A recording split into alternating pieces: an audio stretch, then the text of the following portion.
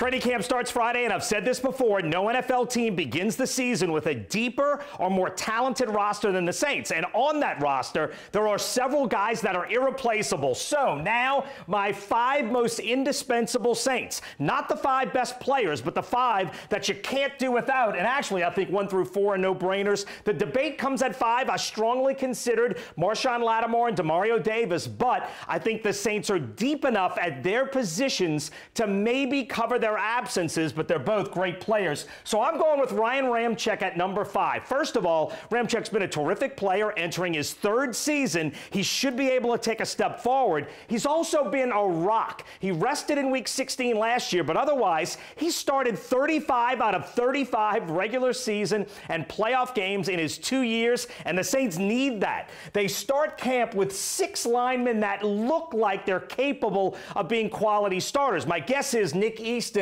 becomes your 6th man, but you're going to need at least 6. Last year, Andres Peat played 70% of Saints offensive snaps, and Teron Armstead played 57%. You're going to have to move guys around. Ramczyk has been your rock. Number 4, Alvin Kamara. Latavius Murray is a good player. Kamara is a great player. If you said you could have any running back in the NFL this season, I would actually consider Saquon Barkley and Ezekiel Elliott, and then I would take Alvin Kamara. He's that unique. Good inside the tackles, great in the passing game, and the drop-off after Kamara is huge. And you could say the same thing about Mike Thomas. And given the new Saints offense with a lot more quicker passes, Thomas is perfectly suited for it. I put Cam Jordan at number 2 because when opposing teams sit down to figure out how to move the ball against the Saints, they have to start with Cam Jordan. He's tremendously disruptive, and his motor never stops. And on a defensive line, with Sheldon Rankins recovering from an Achilles injury